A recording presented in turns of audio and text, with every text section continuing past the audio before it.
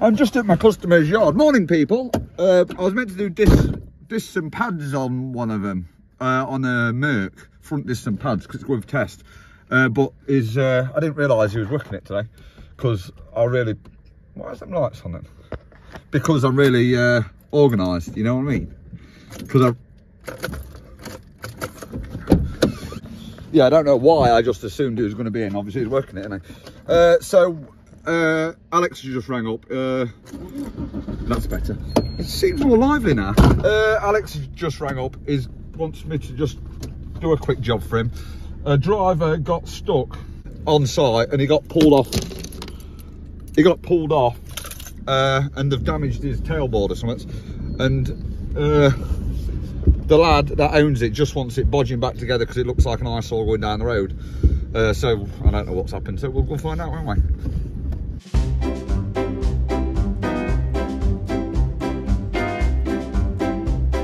My van, you know, I'm sure little elves come at night and just get all my tools out and throw them everywhere.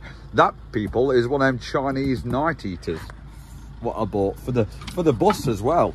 You know, now the weather's turning a bit. I always wanted one last year and I thought, oh, I'll get one. 120 odd quid, I think that was, off eBay. So that's another mission though, isn't it, to fit that? It's to keep Leerdag warm, really. That's all I bought it for, really. Right, here's this job, look at it, look. Look at this, people, look. Fancy towing it off there, eh?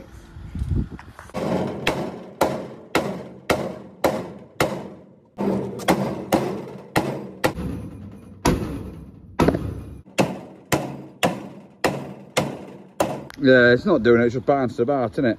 But I'm thinking, like, if we cut that bit there, like down there, and then that bit should just bend down. What drive, Josh? All right, now we simply hammer down, don't we?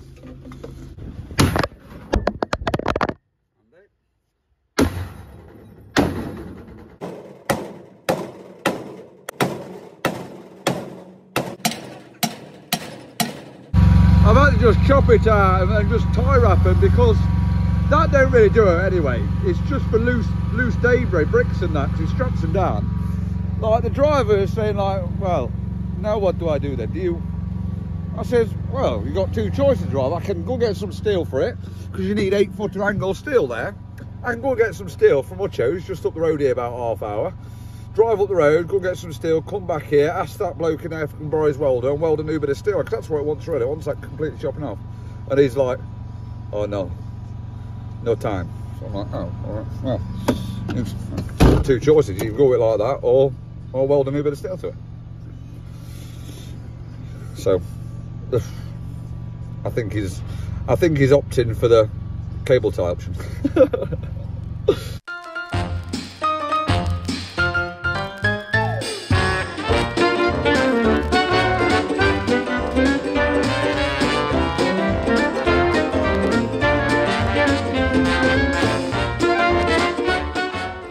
Right, this job here, I come to see this job the other day.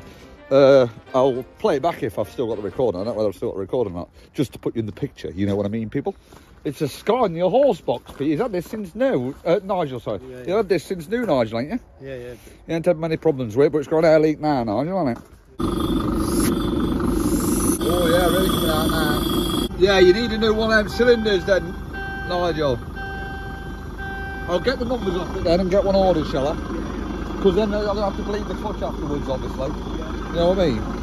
Yeah, I've just ordered that beer tomorrow, 130 odd quid for an aftermarket one, 300 odd pound for the original one. But as Nigel said, it don't do out that horse box. It hardly does out, so an aftermarket one will do that fine, won't it? Right, I'm interrupting this again. This is like the second interruption of this video. This is like an interruption of an interruption of an interruption.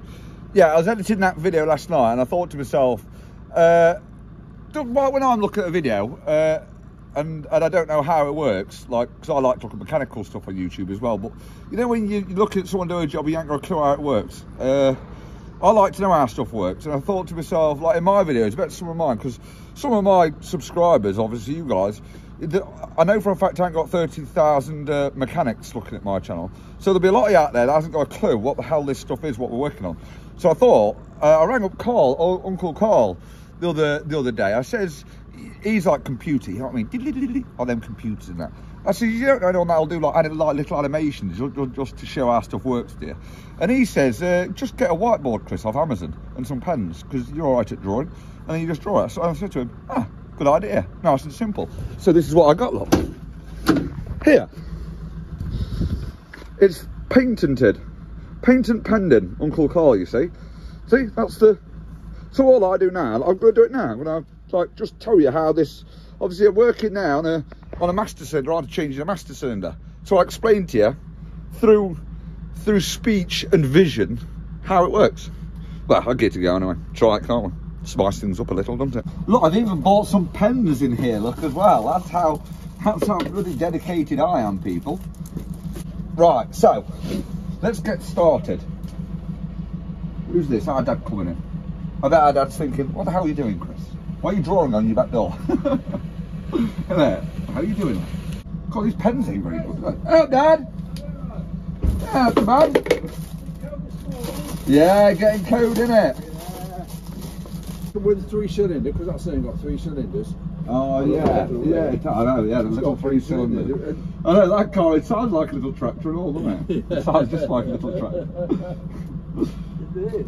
The little tractor car. Do you like that? Do you like that? There, look, there's my finished diagram. Right then, let me explain what this is. There's your clutch pedal there. I know that's at the wrong thing, because if you press that down, look, that'd pull it up. But anyway, I've done that wrong a bit. But the basics of it is, there's your reservoir. That's what you fill up your oil with, your bloody clutch fluid. You fill that up there, and that feeds this master cylinder, what I'm changing. The master cylinder has got a piston in it there, so when you press that piston down with your clutch pedal, the fluid it don't compress. So when you press that down, the fluid has got to go somewhere. So the fluid gets pushed down through the pipe, through the clutch pipe. I'm good at this. The worst teacher ever. Right, yeah. So it gets pushed down there through the pipe, and then this travels, and then this is your slave cylinder, what's attached to your gearbox, what's this attached to your clutch. And so basically what that is doing is it's pushing the fluid down, and it's mirroring the action on this cylinder here of what you do on there. So as you push that down, that arm is pushing out. And that's what I'm changing at the minute, what you see there. And then for bleeding it, I'll show you for bleeding it. You see, when you fit the new one of these, this is all empty. It's got no fluid in it whatsoever. Obviously it's full of air, isn't it? But this pipe is full of fluid, all this pipe and this. So when I'm bleeding it, I'm going to put the pipe on here and then bleed it with my little bleeding thing, what I pump in and out, and it pushes the fluid through here, pushes all the fluid through, and then pushes the air out. The fluid's filling up here and filling all the way up to the top here until it fills there. So then it pushes all the air out with it. That's the idea anyway. There. Now I've either made it more confusing or less confusing. One of the two. But anyway, back to the video. Yeah, so basically I've got that to change there. That's the master cylinder for the clutch. I've got that to change because it's leaking out air at the front of the grill there. So yeah, that's it really. Right, so there's 3 bolt fixed in there. 1, 2, 3.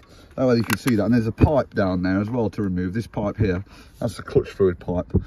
And then there's that breathe, that's where it's coming from there. But that will just stay with it. And then you've got a clip on top of the pedal thing. There, look, there's the clip. And there's the pipe for your air assisted. Because without air assisted, people, oh, in the olden days, never had air assisted anything. And, oh, it's hard work pushing the clutch down when it's got no air assistant to it. So, yes, look what else I got today, look, from Beavers. I picked that up from Beavers. It's got like mirrors, like glass mirrors in it. It's got lights in it as well. Corner cabinet. It says, do you want that? Because I'm going to burn it if you don't want it. I'm like, of course I want it. I'll put it somewhere. Brian Johnson. Oh, Brian, yeah, he's another one. He did him, yeah. He's packed up. Oh, was he packed up, Brian? Yeah, he sold it for building land. Oh, is he? Yeah. Oh, I didn't know that. I spent years with Brian. Fucking hell, Arrow Man did Arrow. He used to do all our Arrow bands. Yeah, his brother was called Richard. Richard, yeah, he used to work at Gypsum, Gypsum, yeah. and then do MOTs and on the weekend, Yeah. didn't Yeah, I used to go to him. He's packed up, you see. he? Oh. But he's a big Forest fan, I was. Oh, is he? Yeah, Melts Forest. He used to every week. Oh, Archie, he's a big Forest fan. You didn't want to let somebody have it. Oh shit, where that? Got on that fucking cover, didn't Yeah, it? You might fucking know where that went. I'll tell you what, in a bit, when we lift it up, I'll get underneath. Yeah, whenever. When we put some air in will. a bit. Clip. Right, come on out, you little twat, man. I might have to take this cover off, you know. You know Joe Belton, who's been on my channel a few times with the old wagons? Yeah, Joe's wife, this is Joe's wife's brother, who I'm doing this for. And he says that Joe's missus was watching me the other day. I said, what the hell is she watching me for? He says, I think it's because she can see what Joe's been buying. If it's bought an extra lorry, just said to, oh, poor Joe, can't get away with it now, isn't it? Can't get away with piss all nowadays. Poor old Joe. Sorry, Joe. Get you told off, mate, ain't I?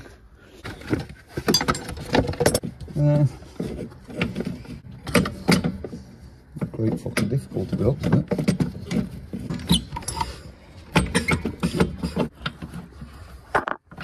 Gone down here. Oh, getting close. Yay! Where are? There's the brand new one. Look, exactly right. Lovely little do. Well done, Partick. Shout out to Partick. All right, so we're going to whip that in there, you see, and under. Scoop it under.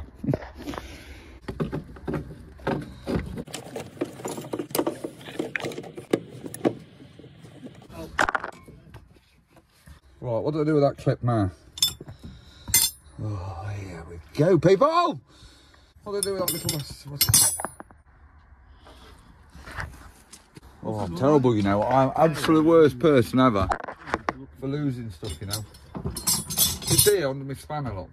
I'm terrible for things like that. Oh, Things down and think, fuck me, where are you?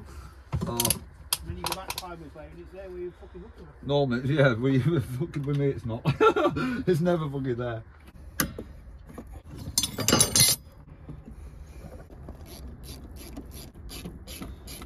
Right, that's all tight now. I lost a nut down, it's gone to there. It's just started up now because it's air suspension at the front. To lift it up, so I've got to bleed it from downhill, from down at the bottom, where the clutch servo is, bleed it from there uphill. Because these are a nightmare to bleed. You can't bleed it downhill. Well, I never have success doing it anyway. The only way I found out I can do it is with my little homemade do-for-a-dub down there. The reservoir's about empty, so as soon as I bleed it down there, pump it up, as soon as that's full, it should be fully bled. Need to get that nut plus. No, that nut's fell into the abyss, hasn't it? It's gone into the great abyss, so I've got to get another one. All it is, Nigel, is if you just keep an eye on that there, and if it's, I don't know whether you'll be able to see it, it's going to start rising as I'm bleeding it from down there. I just don't want it to overspill and piss everywhere. Yeah. So as long as you can see it's at the right level, you tell them when to stop. Yeah. Dot 4 in the finest dot 4. Right, let me get my little homemade little bleeding system on the job. Ah, it's here, people. Oh, look at that, the way it's got all that thick grease on it as well. Off my grease cartridge. That's absolutely lovely. Look how high it is, look. Nigel just boosted because it's air suspension at the front. Look how high it goes to. It's fucking handy, that, isn't it, going underneath? I like that, Nigel. Very handy. As long as it don't drop down on me. Oh, I've got these covers on. Who put these covers? I can't believe this year and you've still got covers on it. Oh, you can't see all these pissing covers on, can you? Oh, it's there, look, there's the slates in, then the bleed is just behind the pipe there, but it's going to be awkward with this pissing thing on. I don't know why it's still got this cover on it this year, I'm sure. I mean, the first thing I do without like this is take them off and just leave them off. Because they're just a hindrance to life. I'll just take it off, yeah, I'm going to take this off. And Nigel said, what's that cover up? I said, it just covers the gearbox up, which does nothing. Right, let's just take it off because I'll be fighting it if not. I'll get an hammer. Oh, Nigel's got a bit of matting, look. This is here, I'll lay on that, look.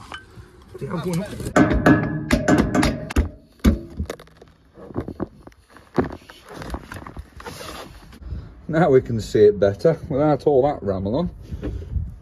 Nige, what about if I get oil on this tray thing? Don't worry about it. Are you sure? Yeah, it don't matter. Oh, frickin' hell. Spilt it already all over it, Nige. That didn't last long, did it? Fucking hell, gone again. Keep pushing itself off for some reason. Pardon? The pipe keeps pushing itself off. Right, Nige, I'm going to start the bleeding system. Just going to pump it nice and steady through.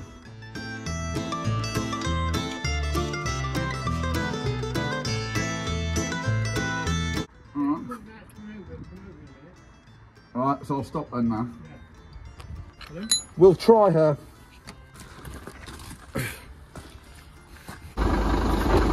Try gear, see if it goes in gear.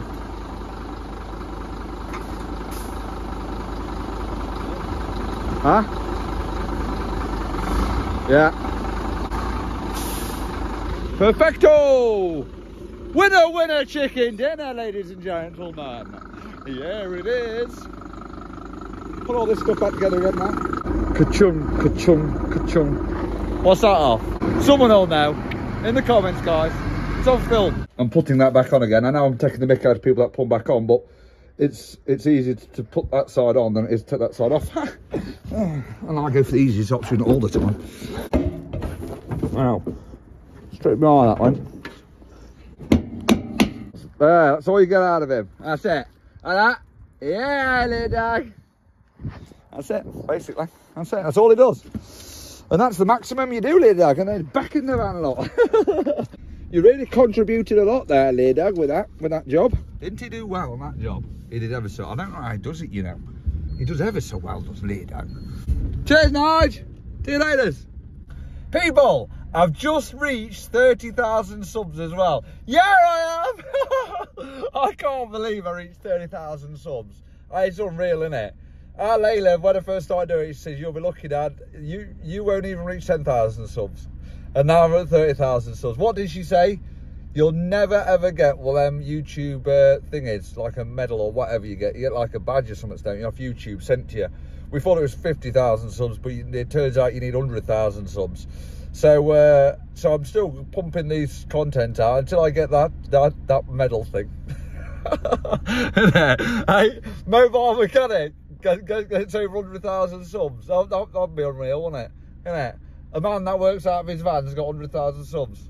Oh man, that'd be crazy, wouldn't it? Yeah, guys, thank you very much for all you lot that look at my channel, obviously. The thing with my channel is I've got a very loyal following. Obviously, I might have 30,000 subs, but I know that most of my subscribers will watch my channel, which is good, and it's very, what do you call it?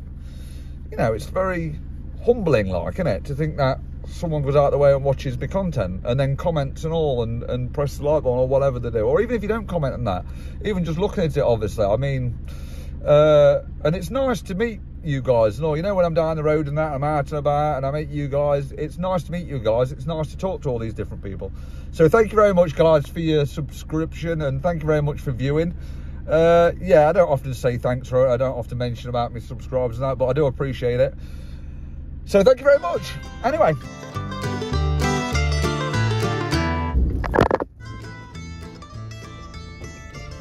You take a little tumble there. Right, this is the one that I've got to do. There's some pads on. I just thought I'd pop in here because I know for a fact I ain't got a hub nut socket. So I'm just going to whip that off quick, measure it, and then I can source one. I'm going to do that job tomorrow, so I can have a ring round tonight, see who's got one. That's my plan. Oh, frickin' hell! Oh! Oh my God! Is this how this job's gonna be?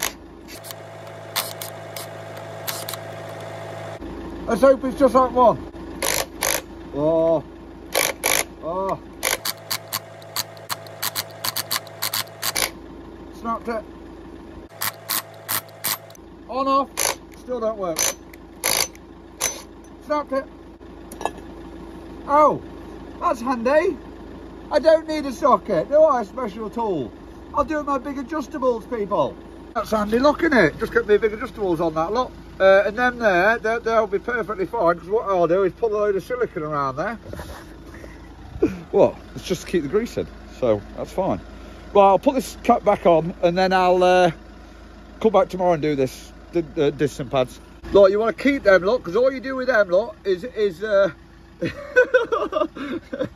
put some silicone in here, these holes, and then put them back in there, look, like that, because then it looks right, doesn't it? Well, it's just a cap. I know all you perfectionist people out there saying, Chris, that's terrible. But I'll run it past the customer, obviously, and see whether he thinks it's okay, which I'm pretty sure he'll be fine about it. If not, if he's not fine about it, I'll drill it. It's my time, isn't it? So obviously he's paying for my time. I'll drill it, tap it, and do all that. But I'll ask him.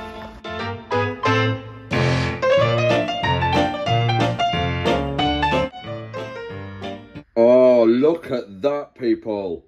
That's a beautiful cabinet, isn't it? What's it got in it? Ah, that's the spirit. Just what my missus wants in a cabinet. Merch. Innit? Nice little surprise for her when she gets back from work. Right, guys. Catch you on the next one, guys. See you later. Woo! Yeah, you will be. Boom! Bloody good show, Chris.